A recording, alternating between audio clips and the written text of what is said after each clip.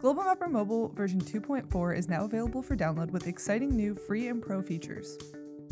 The raster info tool allows you to click on a raster pixel to see its value, such as elevation or RGB values. Also in the standard version, Trace Mode is a new line digitization tool that lets you draw a continuous line feature across your map. Updates to the Pro version include new functions for the viewshed tool, such as using your current GPS location without having to create a point feature. Pro also includes new volume calculation options to measure the volume of terrain in a given area. To learn more about Global Mapper Mobile version 2.4, read the blog on this topic available at bluemarblegeo.com. Download Global Mapper Mobile today from your device's app store.